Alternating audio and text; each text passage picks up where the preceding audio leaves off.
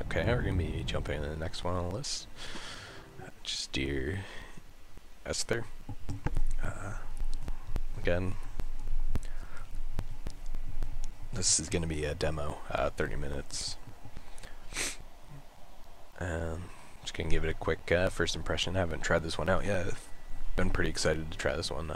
Animations look really well graphically, so which is always nice to see out of a independent game.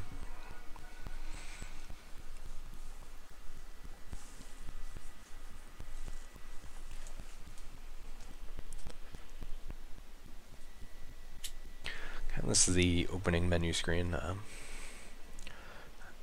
gotta say, actually, I really like this opening screen. I'm not sure really the significance of it yet, but it's definitely giving me a good mood for the game, where I think it's gonna bring me. Again, which I'm finding with the first few games is you really don't know what's going on when you start it up, which I think is a problem.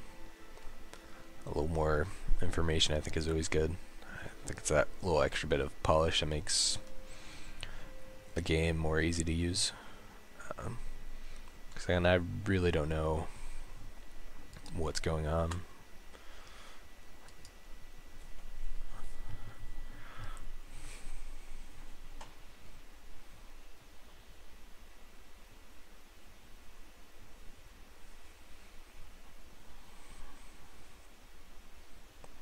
It's kind of a anticlimactic loading screen. Dear Esther, I've lost track of how long I've been and how many visits I've made overall. Certainly the landmarks are now so familiar to me that I have to remind myself to actually see the forms and shapes in front of me. I could stumble blind across these rocks, the edges of these precipices, without fear of losing my step and plummeting down to sea. Besides, I've always considered that if one is to fall, it is critical to keep one's eyes firmly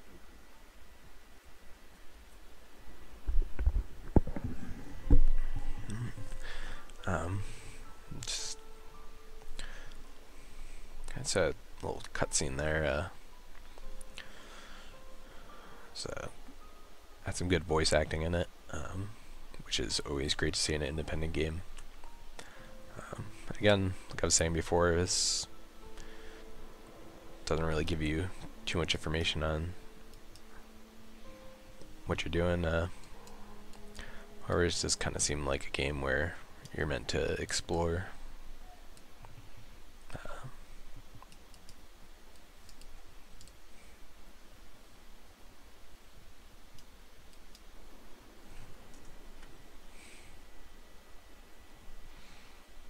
Again, this game is definitely very well done in terms of graphics. It's very nice visual. Just right off the bat, really makes you want to take it all in. Kind of a nice touch when you enter the dark room. Your flashlight comes on. That's definitely will give it some ease of use.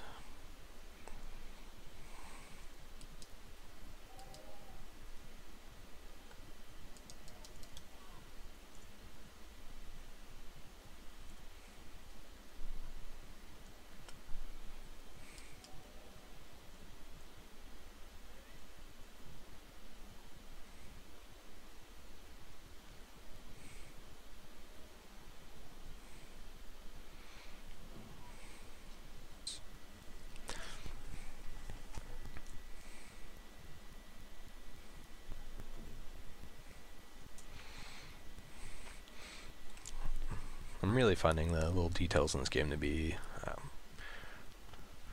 pretty amazing. You can actually see the spiral going up into the lighthouse. It's very cool visual. This painting on the wall, which I'm not too sure of its significance. It's a pretty interesting touch to it, though.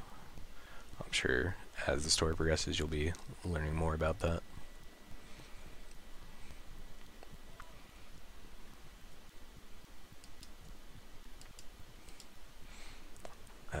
And again, this game's not really giving you too much information in terms of your controls.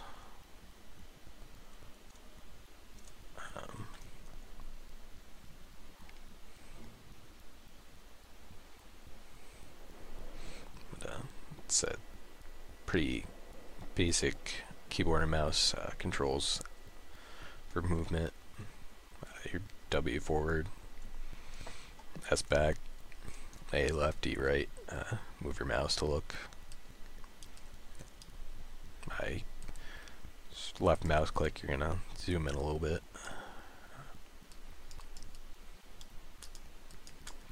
It doesn't appear the right mouse does anything.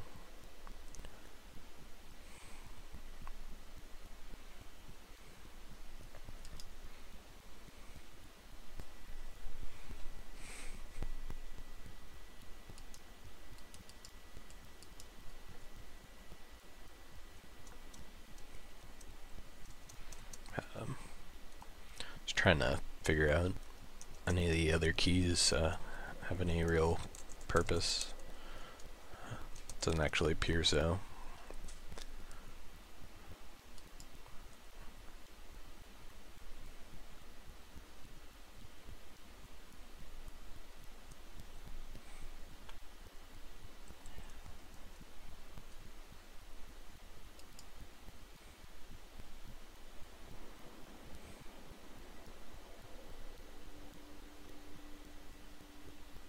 When you were born, your mother told me, a hush fell over the delivery room. A great red birthmark covered the left side of your face. No one knew what to say, so you cried to fill the vacuum. I always admired you for that, but you cried to fill whatever vacuum you found. I began to manufacture vacuums, just to enable you to deploy your talent. The birthmark faded by the time you were 6, and had gone completely by the time we met, but your fascination with the empty and its cure remained.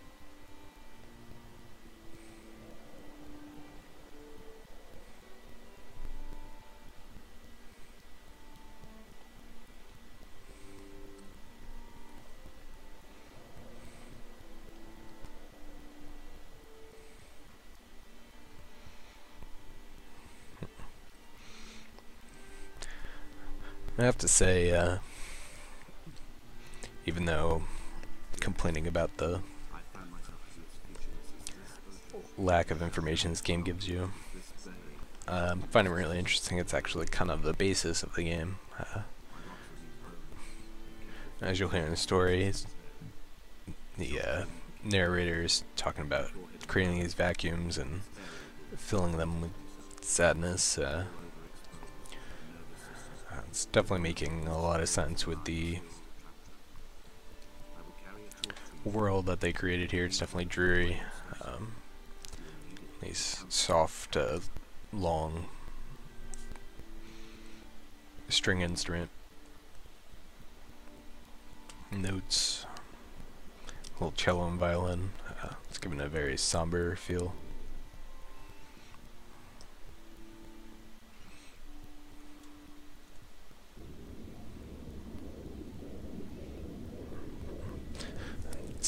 It's really makes you want to explore it more.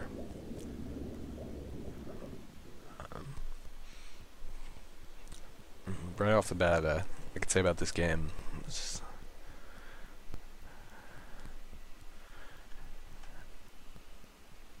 if you're really looking for a good story, and not looking for a lot of action and excitement, it's definitely a good game to play. I mean, still gotta say, a con to it is it's definitely a confusing game to get into.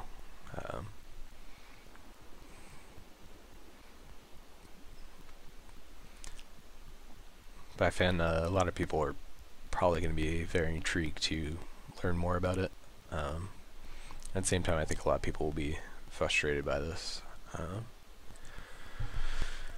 That's really something you can't really figure out until you jump in and try it. I mean, it's free.